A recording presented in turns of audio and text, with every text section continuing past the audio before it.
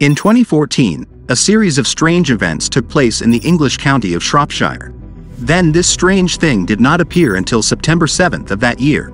Shropshire farmer Phil Hall, 53, said he found 12 sheep one morning.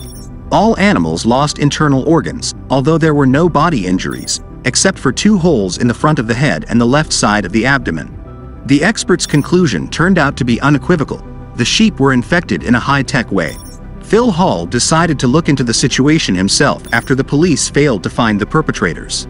At about 4 o'clock in the morning, the local postman saw 2 jellyfish-like objects flying out of the woods. It turns out that across the UK in 2014, more than 250 animals inexplicably died. The farmers even turned to the government asking them to do something about this situation. The last such incident occurred on October 30, 2014 in Wales. Local ufologists believe aliens are the culprits.